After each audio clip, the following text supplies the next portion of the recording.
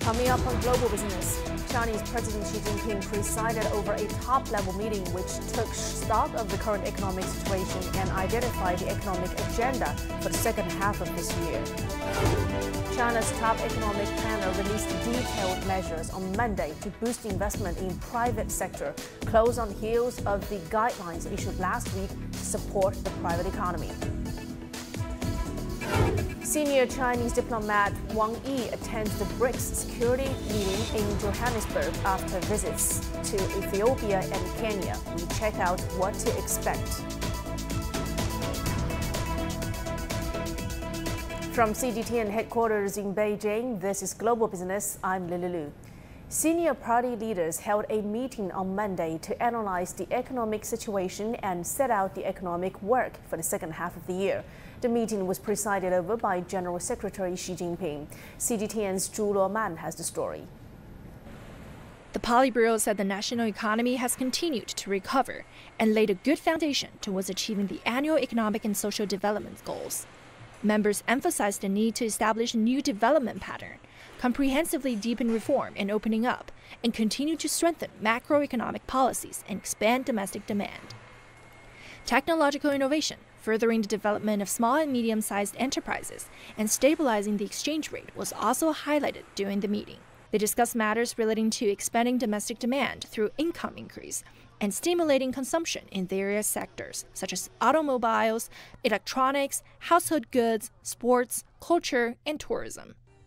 As for foreign trade and investment, several measures were put forward, such as increasing international flights and ensuring the stable operation of China-Europe freight trains. Participants of the meeting also stressed the need to support the integration of digital economy and manufacturing, as well as the importance of the safe development of artificial intelligence. They called on free trade zones and ports to follow international high-standard economic and trade rules. They also stressed the importance of the Third Belt and Road Initiative International Cooperation Summit Forum, which will take place in China later this year. Zhu Luoman, CGTN. In the meantime, the CPC's Central Committee has held a symposium with non-party persons to discuss the economic situation and plans for the second half of the year. General Secretary Xi Jinping chaired the meeting. Xi called for macroeconomic policy adjustments and measures to expand domestic demand. He urged confidence in development, managing risks, and boosting the economy. He also called for consensus building between the Communist Party and non-party members. Representatives from non-communist parties and organizations expressed agreement with the Central Committee's economic analysis and plans, and they provided advice on topics including opening up, internet regulation, artificial intelligence innovation. For more discussions on the economic challenges faced by China, we're now joined by Ying Xiaopeng, Dean of the Research Institute for Global Value Chains at the University of International Business and Economics in Beijing. Mr. Ying, great to have you on the show. First of all, what were the opinions expressed during the meeting today regarding the primary economic challenges that's faced by China currently? Hi. Well, it's a very good meeting. I think the judgment to current Chinese challenges is very accurate. As majorly they mentioned that like 4 different challenges. I think the major thing is talk about the domestic demand, which is not enough, and also they do have problem for the firms, the operation, which is difficult, and also they mentioned like main and important field, especially for the industry, and the facing a lot of challenge, and outside the economic environment seems quite challenged and complex. Yeah, that's major things they conclude for current challenge facing by China. I think they're quite accurate and seems precisely. Yeah, thank you. And also, in what ways can fiscal and monetary policies assist in supporting technology innovation in enterprises? Well, it's China's situation different with United States and other countries. So sort of like the current policy is quite accurate. And the fiscal policy, they call it positive fiscal policy, which means they will reduce tax and other fees, and probably will be increasing the public demand, sort of like a government that provide some more demand for society, for infrastructure and something else. And also they have they told they will hold a standard monetary policy which is not means they will increase the interest rate as same as like the United States and other industry countries. So China still keep the lower interest rate, which is want to boost the economy and give the very strong support for the enterprises and also technology innovators, which need is lower interest to boost the economy. Yeah, so that's very good policy right now. Yeah. And also, we know that the meeting mentioned about boosting domestic demand. How can boosting demand be harmonized with the reform of the supply side? Well, I think basically this kind of like market structure readjustment. In the supply side reform, normally we focus on like oversupply for certain industry, which is coming from the wrong market signal or wrong behavior by some local government. And so they supply more for some industry which didn't have enough demand for society. But right now, the China want to expand the demand, sort of like they want to focus on some industry which do have lots of demand or potential demand. And this kind of cooperation is sort of like use the macroeconomic policy to adjust, like structurally reform with the monetary policy and fiscal policy. Thank you. Thank you very much for your insights, Mr. Ying Xiaopeng, Dean of the Research Institute for Global Value Chains, the University of International Business and Economics in Beijing. China's top economic planner released detailed measures on Monday to boost investment in the private sector, and this comes after China issued guidelines to support the private economy last week. Gao Wang reports. Clarifying key sectors, improving the guarantee mechanism, and creating a good environment for investment in the private sector. These are among the key messages from China's top economic planner while elaborating on the latest support for private investment. The key areas of encouraging and guiding private investment this time include transportation, water conservancy, clean energy, new infrastructure, advanced manufacturing, as well as modern facility agriculture. Some other key areas will also be the focus of our policy for the next step. The new measures include establishing a national key private investment project database, recommending those in the database to relevant financial institutions and encouraging them to provide financing. Officials say private investment is a key part of the private economy and will play a critical role in boosting investment growth, creating job opportunities, and optimizing economic structure. The private investment mechanism is flexible, close to the market, and has a strong ability to absorb employment. For example, the proportion of private investment in manufacturing investment has always exceeded 70%, playing a key role in enhancing the international competitiveness of manufacturing, developing the real economy, and creating employment opportunities. These measures come after China issued guidelines to increase support for private economy last week.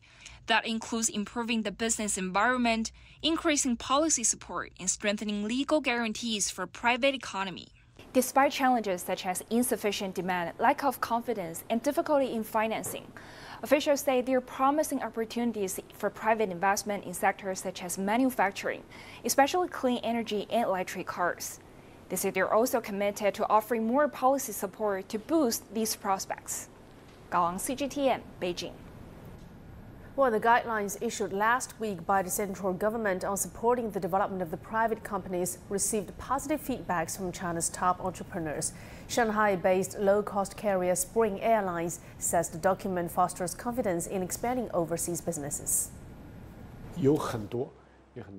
I'm very touched by guidelines regarding financing, fair competition and market access. The 18th article of the document says the government encourages private companies to expand overseas and supports them in tackling long-arm jurisdiction. I think it will be useful for us in launching more international routes. We are pondering new routes to countries along the Belt and Road Initiative. For example, Kazakhstan is open to Chinese visitors visa-free. We are already researching market conditions, including population, visa process, tourism facilities, and attractions. You're watching Global Business on CGTN. Still coming on the program. Senior Chinese diplomat Wang Yi attends the BRICS security meeting in Johannesburg after visits to Ethiopia and Kenya. Check out what to expect.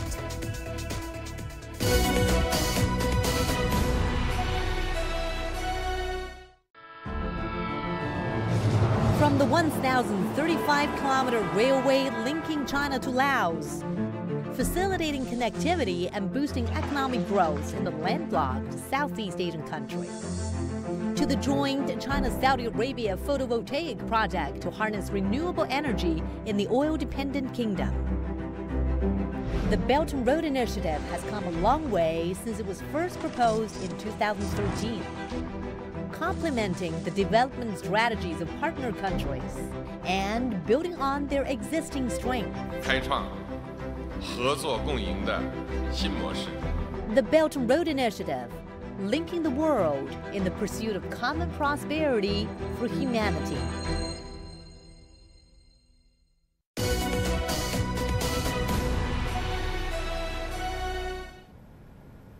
Senior Chinese diplomat Wang Yi attends the 13th meeting of BRICS national security advisors and high representatives on national security in Johannesburg, South Africa on Monday. The primary objective of this gathering is to meticulously prepare for the upcoming BRICS summit scheduled for August this year. The Chinese Foreign Ministry has expressed eagerness to engage in profound and extensive exchanges of views with BRICS partners on the current international security situation and issues of mutual interest during this visit. While Wang Yi's trip is geared towards forging consensus and fostering deeper cooperation, thereby infusing positive energy into a world undergoing turbulent and transformative times. For more on this, our reporter Sumitra Naidu joins us from Johannesburg. Take it away, Sumitra.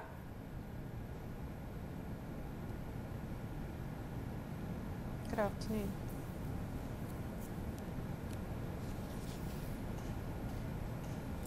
Sumitra Naidu, our correspondent is in Johannesburg. Seems like we may have a bit of technical glitch. We'll see if we can reach out to her again later on down the show. But first of all, let's check out some latest numbers. Data shows that multilateral trade within the BRICS community is a supportive factor amid global trade recovery. And for example, in the first half of this year, China's trade with other BRICS countries, when measured in dollar terms, has been doing better than the overall picture. That is according to the country's customs office. Trade between China and Russia saw the largest jump, up over 40%. Trade with India fell slightly, but we have to take into consideration the strong base from last year when it surged 16%. Now China hopes to extend this positive effect to Turkey, Kenya, Ethiopia via diplomat Wang Yi's trip. And the BRICS Youth Summit leaders are calling for young people across the world to be active participants in the just energy transition efforts. This is part of a draft declaration signed by the young leaders to ensure full participation of the youth in BRICS decision-making process. Yulisa Nyamela has more. The young leaders spent a number of days at this summit deliberating on issues affecting young people in the 5 BRICS member states. Some leaders encouraged these attendees to fully participate in BRICS discussions, deliberations, and decisions. Young people must seize this occasion and this moment before yourselves. The significance of BRICS transcends individual countries and extends beyond the global south. Together, our young people today can play a more pivotal role in shaping the discourse of international affairs, advocating for a more equitable and just world order. In the rapidly shifting geopolitical landscape, BRICS is emerging as an influential bloc poised to reshape our international political economy. Among the many factors contributing to this rise should be the significant role played by the youth. I'm certain that this summit had occasion to explore what are the challenges and opportunities that could potentially frustrate and increase the voice of the youth, or rather the voice of the youth discourse about how to shape youth development policy in light of the continuously shifting global geopolitics. At the conclusion of the summit, the young leaders signed a draft declaration that will be presented to the youth ministers meeting for decision-making and adoption of the presentations and resolutions made by the delegates. We believe the BRICS countries should use their collective strengths to prioritize the development paradigm, using it as a guiding principle for our work as we continue intra-BRICS cooperation across areas such as youth development, trade, education, entrepreneurship, climate change, skills development and training, economic participation and transformation, health and well-being, social cohesion, and explore the establishment of the BRICS Youth Council, amongst many others. The declaration also includes the demand for developing a partnership towards an equitable, just energy transition and strengthening of the meaning of participation in women peace processes. A number of other side events are due to take place in the run-up to the BRICS Summit that will be held in Johannesburg next month. Yolisa Njamela for CGTN in Durban, South Africa. Now let's try again to reach out to our correspondent Sumitra Naidu in Johannesburg. Hi there, Sumitra, are you with us this time? Yes, I can hear you. Please tell us what to expect from the meetings. Well, of course, Wang Yi, one of China's most senior diplomats, he arrived in Africa this past weekend. He's already met with leaders in Ethiopia and Kenya. He arrived in South Africa last night to attend the 13th meeting of the BRICS National Security Advisors. This is an annual meeting usually held ahead of the BRICS Summit. It will form part of the preparations for the upcoming Heads of State and Government Summit that will take place here in Johannesburg on the 22nd of August. Now, the various BRICS groupings have been meeting since January ahead of this main summit, focusing on economic cooperation, political dialogue, employment and labor issues, as well as sustainable development. At this meeting, national security advisors are expected to deliberate on how BRICS member countries can effectively address traditional and non-traditional security threats in a coordinated manner, enhance security, solidarity and coordinate development for its member countries and beyond. Now, this is going to be one of the largest BRICS summits to be held. South Africa has invited over 60 heads of state from the global south to attend this year's BRICS summit. All 54 heads of state from Africa have been invited. Now, there's been growing interest in the BRICS grouping, with over 20 countries from South America to the Middle East applying to become members of this grouping. Obviously, the meeting that takes place, the security meeting, is currently underway. It will go on for the next 2 days. We're not getting too much information. Of course, very sensitive matters to be discussed there. We probably will get more information, by later today or tomorrow. Great insights. Thank you very much. That's our correspondent Sumitra Naidu in Johannesburg for us. And still to come here on Global Business. Southeast Asian nations are looking to attract more Chinese visitors as the present number of incoming travelers is falling short of their expectations. And we find out why.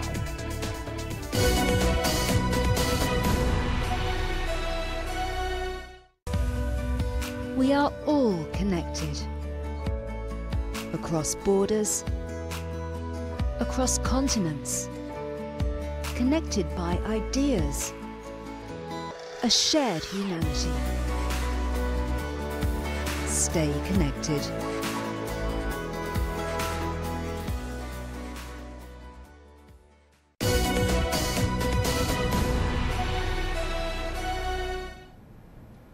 In 2019, 150 million Chinese people traveled abroad, spending over $250 billion. That stopped with the pandemic. So when China reopened its borders at the beginning of this year, Southeast Asia was counting on Chinese travelers to help their economies recover. But the inflow is far from the surge that was hoped for. CGTN's Mira Liu reports. Before the pandemic, Chinese travelers were a powerhouse, a key driver of global tourism. For Singapore, China was the top source of tourists. 3.6 million, or about 1/5 of arrivals in 2019, were Chinese. The Singapore Tourism Board expected to see 30 to 60% of those numbers this year. But arrivals from China crawled back to 23% of pre-COVID levels in the first half of 2023. Every destination is screaming for tourists and giving discounts and making it much more affordable. So from that perspective, I think the more aspirational, the more dreamlike destinations will be more appealing, and probably people want to take off their bucket list and let's go there first. And Southeast Asia probably is very accessible, hence they'll say, we'll put it off. Another key reason is the slow resumption of flights, resulting in a substantial increase in airfares. As of mid-June, there were 425 weekly flights between China and Singapore. That's just a little over half of pre-COVID levels. Furthermore, Singapore's high cost of living has made it an expensive destination to visit. Attractions went up, hotels rates are much higher than before, transportation as well. So overall package now to Singapore is maybe easily 50% more expensive than pre-pandemic. Both Kevin and Jeremy further point out that the fundamentals of traveler behavior have also evolved. Rather than a mixed group in a tour group of people who don't know each other, you'll find that the trend of having smaller groups but everyone knowing each other, more intimate. Let's say if there's 10 different groups of tourists into this context, the itinerary, there could be 10 variations. So it's not like a fixed package, we sell it and then everyone just sign up and come to Singapore. So it's a lot of customization is involved. While the tourism industry accepts that there may not be a surge in the coming months, most remain optimistic that there will be a gradual return of Chinese tourists in one way or another. Large groups of Chinese tourists crowding destinations like the Merlion behind me may be a thing of the past. Post-pandemic, travelers are looking for more personalized, bespoke experiences within their budget. Singapore, together with its Southeast Asian neighbors, must find its niche and provide unique offerings to remain attractive as a repeat destination. Miro Lu, CGTN, Singapore. China will resume its 15-day visa-free entry policy for citizens of Singapore and Brunei from Wednesday, and that is according to the Chinese embassies in the two countries. The visa-free entry to China will apply to ordinary passport holders in Singapore and Brunei who are traveling for business, sightseeing, visiting relatives and friends, and in transit. The policy was suspended for 3 years due to the COVID-19 pandemic. And a quick look at some other business headlines that we're tracking at the hour. A downturn in Eurozone business activity deepened much more than expected in July. HSOB's flash composite PMI for the bloc dropped to an 8-month low of 48.9 in July. That is from June's 49.9, and that is as demand in the services industry declined while factory output fell. Japan's inflation will likely slow to around 1.5% next year when stripping away the effect of one-off factors, and that is according to the government, which has also called on the central bank to work towards achieving its 2% inflation target. And Australia Treasurer Jim Chalmers said on Monday that the country's first budget surplus in 15 years would be even larger than first forecast. The number for the past financial year was likely to pass $14 billion, well up from the $2.8 billion projected in May. And this year's FIFA Women's World Cup has been breaking records for attendance in Australia and New Zealand, and it is providing a welcome boost to their economies. Greg Navarro has more from Perth. I'm here in the Western Australia city of Perth. This is one of 5 Australian cities that'll be hosting 35 of the tournament's 64 games. Now, 1.4 million tickets have been sold here. That's more than the last FIFA Women's World Cup.